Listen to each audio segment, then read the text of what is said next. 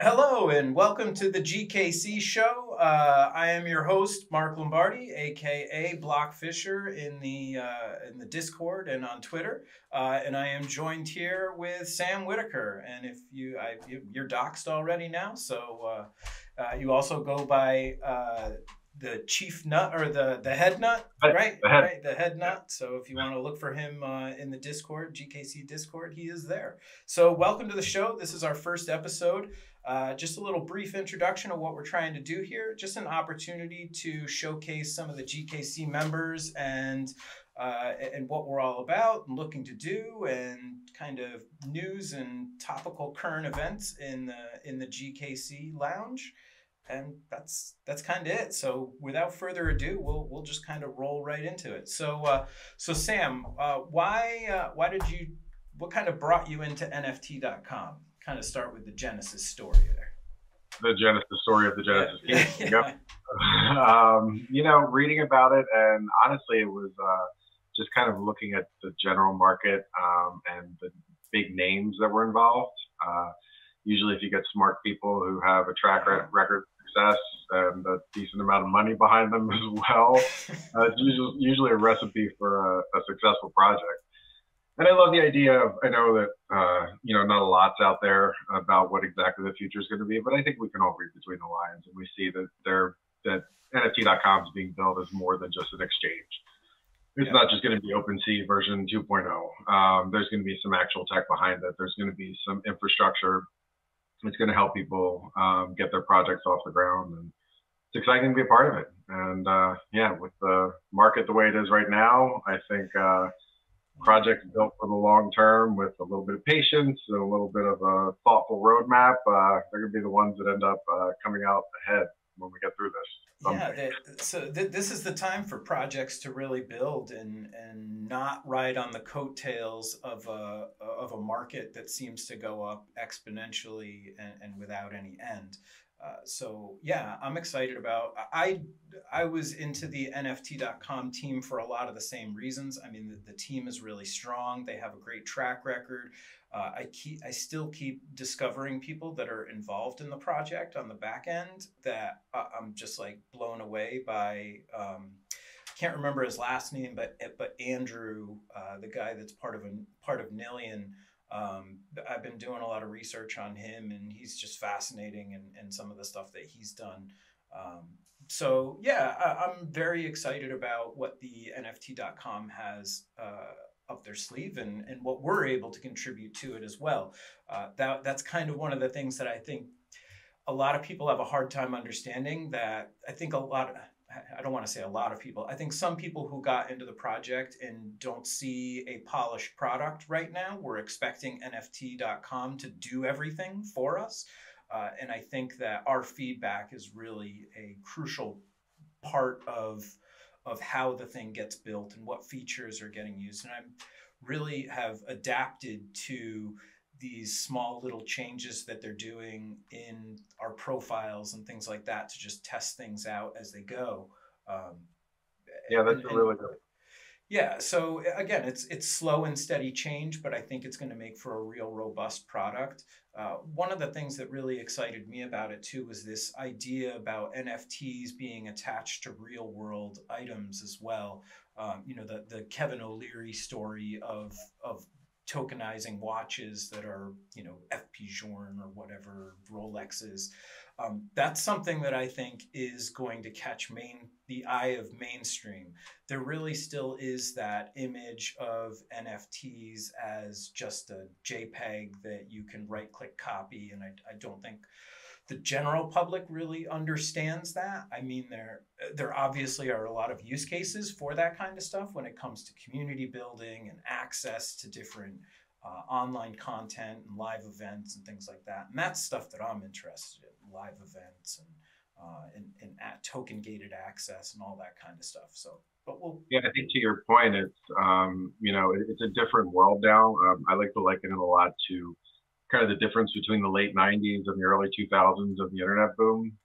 In the late 90s, it was start a website, go public, make millions, you're good to go, which is kind of like the early Wild West of the distributed ledger. And then the crash hit, and early 2000s is when Google put it together, when Facebook put it together. Some of the biggest companies in the world that for essentially didn't exist in 1999. And that's when they were really consolidating their efforts and when they were really focusing on a product. And it's not, as opposed to the kind of ready, fire, aim basis that we saw throughout the early days of crypto. Now, again, it's the thoughtful roadmap. It's the patience. It's really building a product that's going to last for the future. And to your point about the real world applications of NFTs over just a CryptoPunk or a Bored Ape, I mean, it's really limitless. And I think that's something that NFT.com is really focusing on. I know it's something I'm focusing on.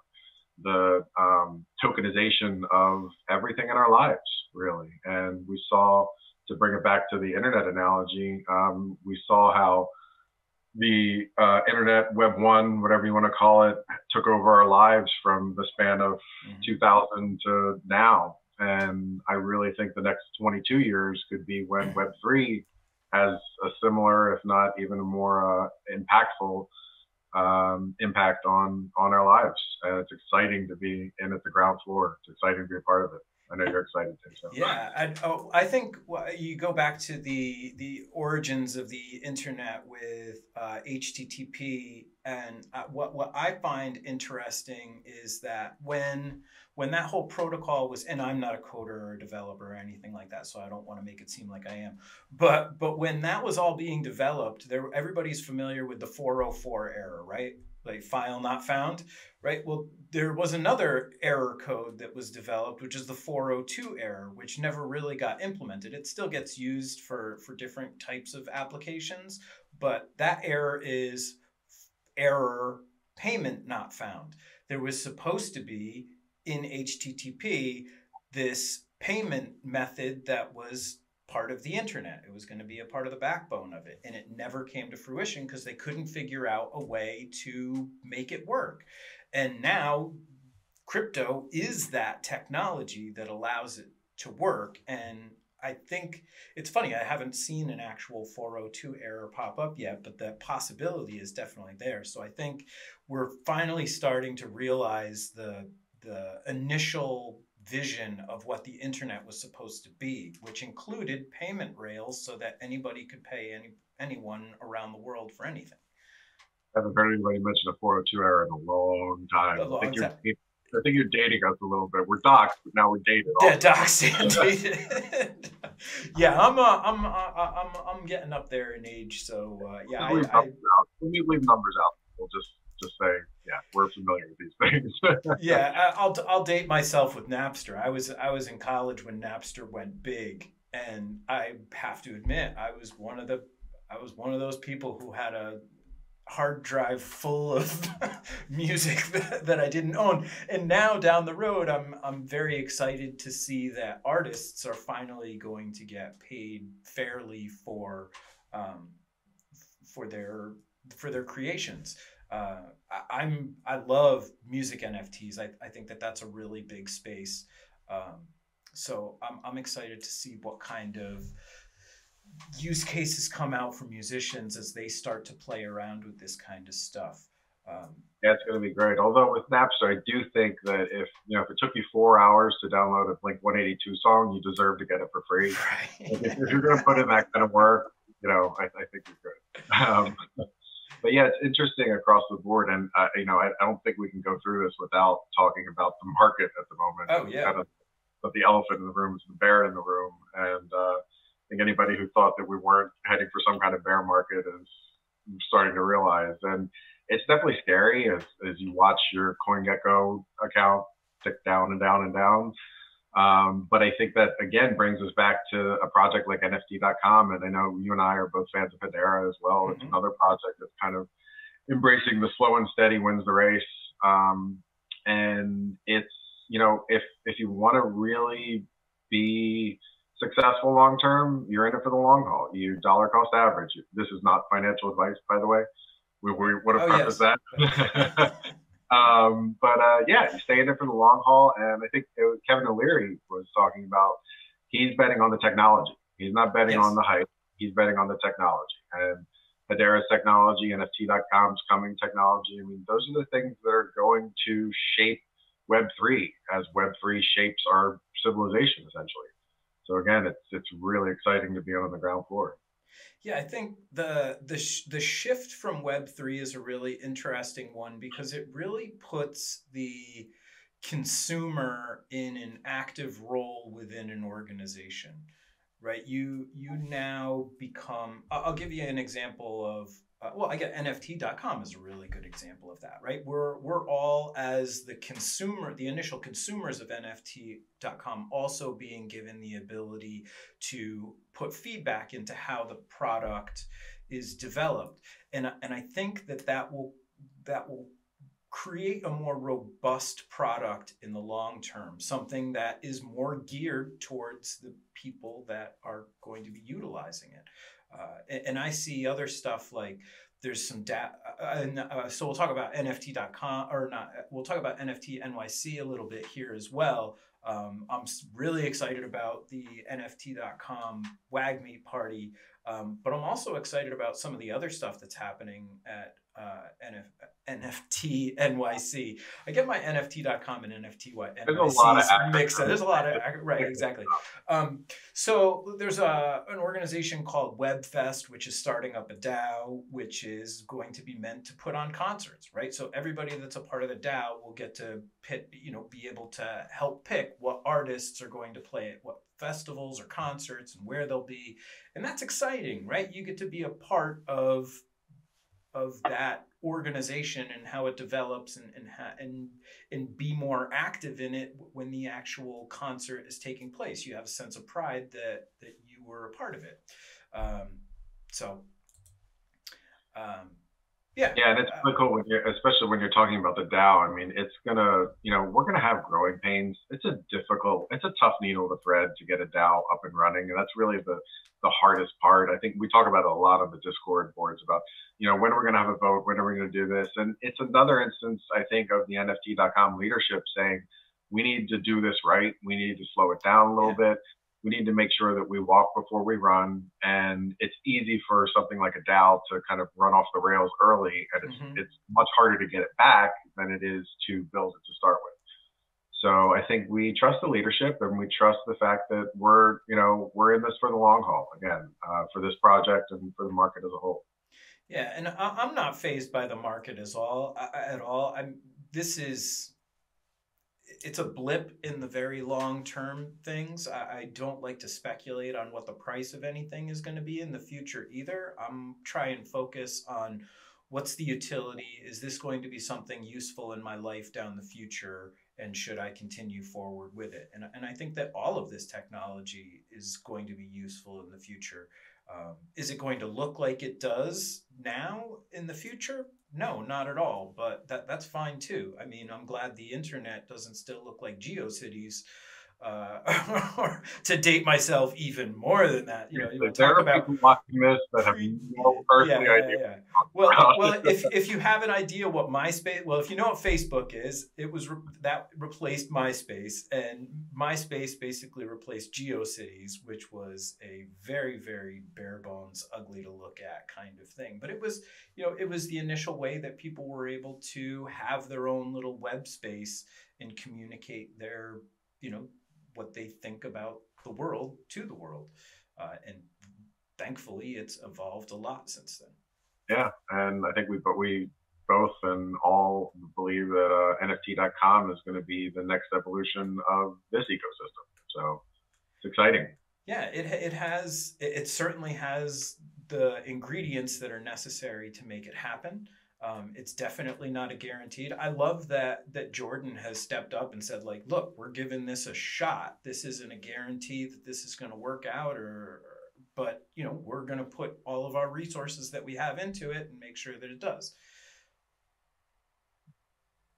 Absolutely. Cool. So what other kinds of stuff are you looking forward to at NFTNYC? Because you're going to be there all 3 days, right? Yeah, I'm going to be there 4 days. Yeah.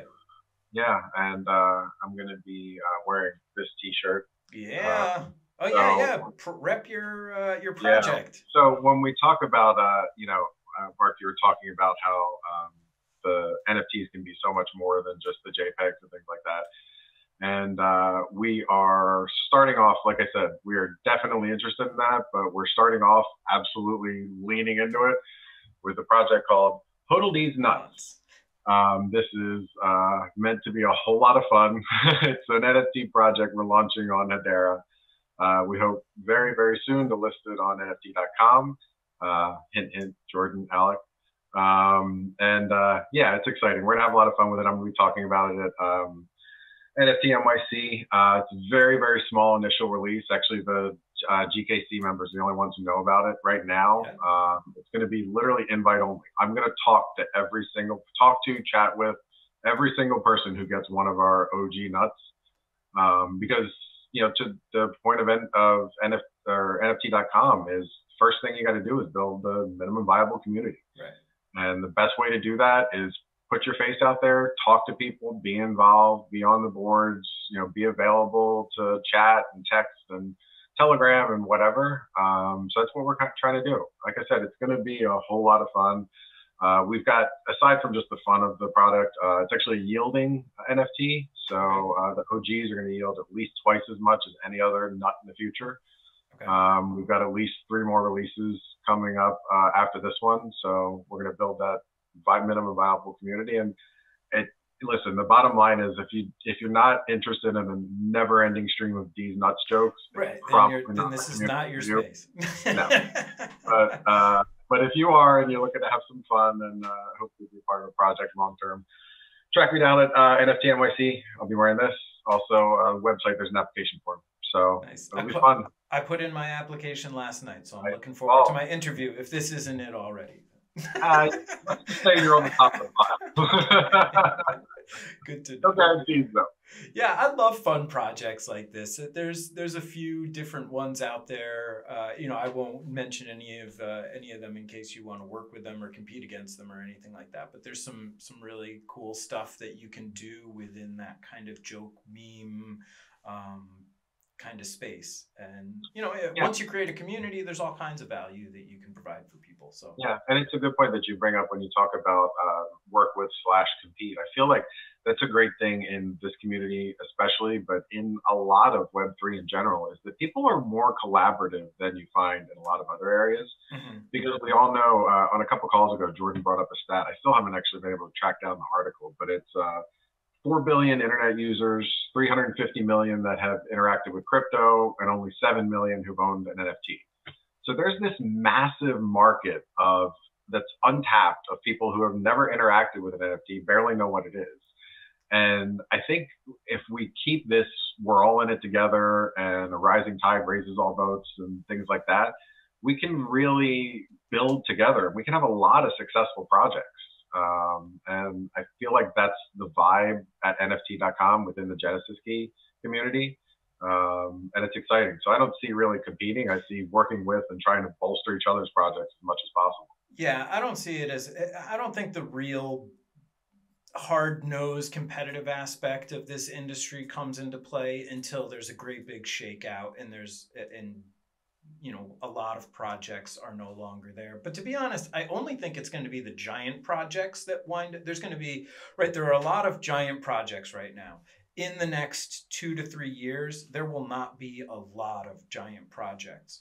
I think it's going to shake out the same way that the internet shook out back in the, you know, the late 90s, early 2000s.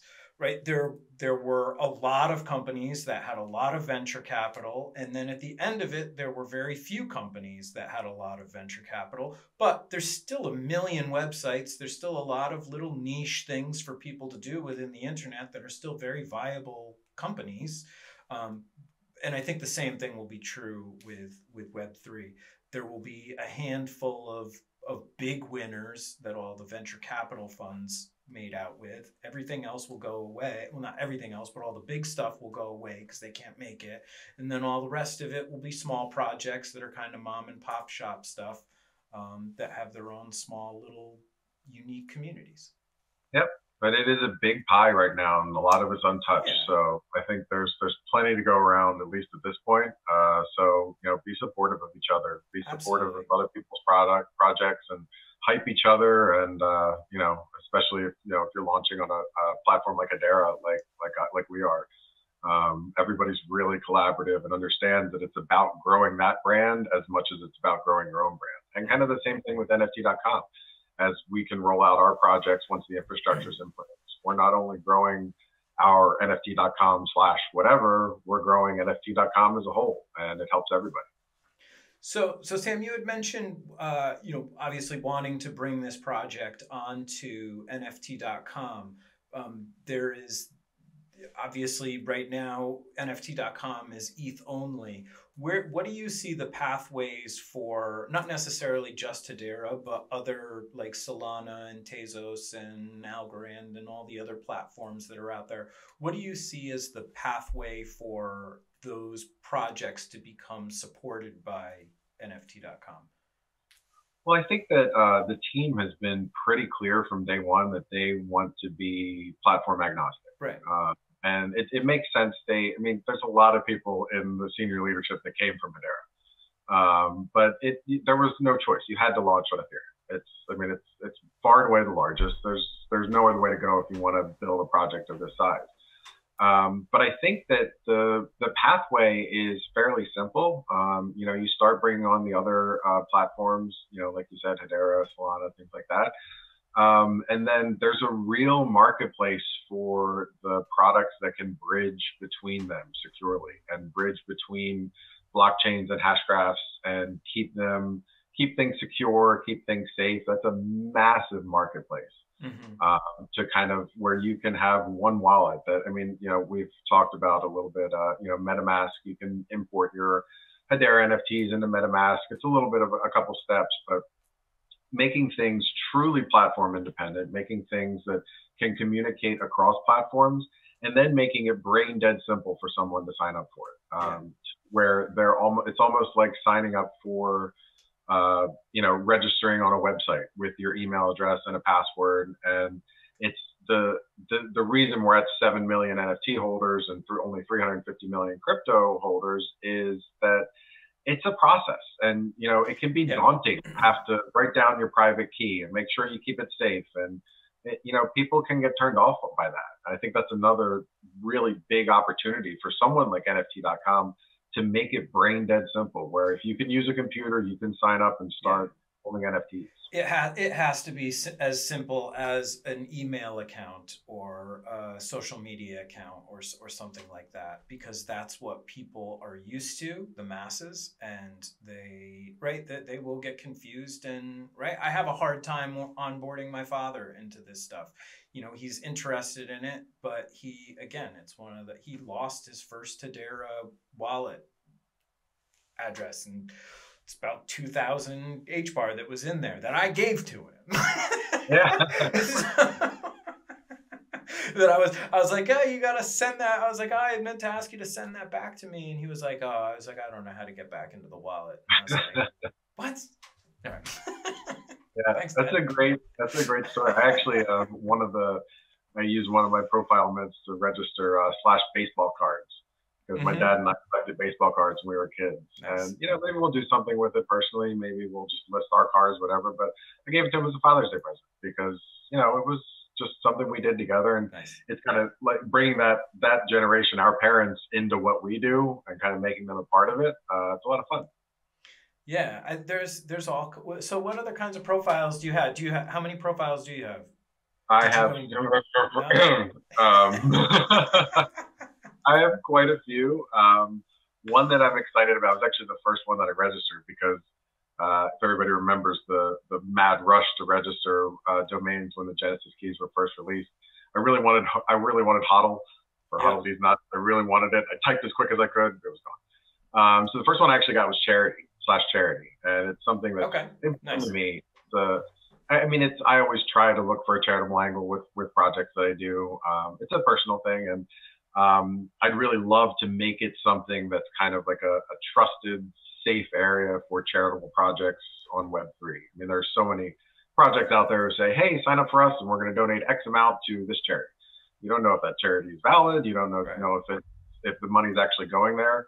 I haven't figured out how I'm going to do it yet, but it's one of those things that's out there that I want to focus on. And it's cool to be a part of a community with um, NFT.com that, you know, as part of the DAO, you meet people, and it's not a DAO action. It's something I'm doing, but you meet people who might be interested in doing some development, might be interested in doing some design, might know some charitable organizations that we might want to work with. And I've always believed that charitable causes and giving can really bring a community together, any kind of community. I'm still pushing the Alec and Jordan I would love when the marketplace finally launches for NFT.com to do like a soft launch one day where it's just donated NFTs going to St. Jude's, my favorite personal charity. I don't think it gets much better than them. So if we could do like some kind of a soft launch that was just donated NFTs, proceeds going to help the kids, I think that could be amazing for the cause. I think it could be amazing for us. I think it would be great press. I think it would be it hits all the notes. Board. That'd be a great way to launch. And again, get the community involved and make us a part of something. We all want to make money, and that's fine. You can do well and do good. So I think I'm going to keep hammering away at that one. But there's so many things. There's so many. Web3 can be a massive portal for charitable donations across the board. And it's a space that needs the transparency, right? Because like you said, a lot of people don't know, is my money, or how much of my money is actually going to the charity? How is the charity using it? You know, is the charity actually using it? So I think that's very important information that will make it will allow more people to give who are on the fence about giving because they have hesitations because they're not sure where everything's 100% traceable. It's on the blockchain or the hash graph, and you know exactly where it goes. Yeah, I couldn't agree more. I think that's where you know, Web3 in general, NFT.com, all of us, we have an opportunity to really do some good, and it's yet another thing to be excited about for the long term and being on the ground floor. Yeah, there's definitely a lot of. I went kind of casted a wide net. I 10 10 profiles, and I only have 2 keys, so I guess I've only bought I think I bought 4 profiles on my own because I still have one of my keys that has 2 profiles left on it. But I did some interesting stuff. Like I was able to grab SaaS. SaaS. I think software as a service is a really interesting play into the NFT space, as you know, the potential to be able to license a SaaS outlet to be able to do stuff through NFT access is kind of cool. I also grabbed Christmas. I thought that would be a lot of fun. I do remember back to this past, you know, November and December when there was just, you know, Christmas NFTs all over the place. So I thought that would be kind of a fun little tchotchke type of shop to have. I wanted to grab, so I'll tell you a quick little story about Mint Day for me. So Mint Day came on the day of my daughter's school play. That evening. And so I had to be at the play, and I was cringing because I got to the play and I think it was 6 o'clock or something, 6 p.m. and the play hadn't started. And I was like, if I had just stayed home, I could have minted my keys and still got to the school in time to not miss the beginning of the play. But I love my daughter and my family, and there's no way I would have lived it down if I had missed the play for an NFT. So I didn't get to mint until a few hours later, but I still got some good stuff. But I missed out on my OG and music, and there's a whole bunch of stuff. Yeah, SaaS is a great one though, and that's a good, you know, it's going to be valuable as you get institutional adoption of Web3 and NFTs specifically. Yeah, it's a much longer play, but you know, and I'm not going to be able to build out the infrastructure for it, but you know, somebody will want it at some point. Either flip it or partner with them. Yeah, there's options. Yeah, I think so. So that's another area that I think is really interesting in NFT.com is this ability to kind of inject yourself into a space that you might not have been in already because you own the profile for it, right? Now, all of a sudden, potentially, I could be involved in some kind of SaaS project where otherwise I wouldn't have a foot in the door when it came to something like that, because I have nothing else to bring to the table when it comes to development or anything like that.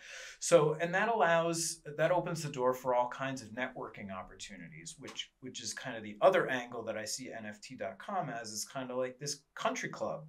You know, business gets done on the golf course.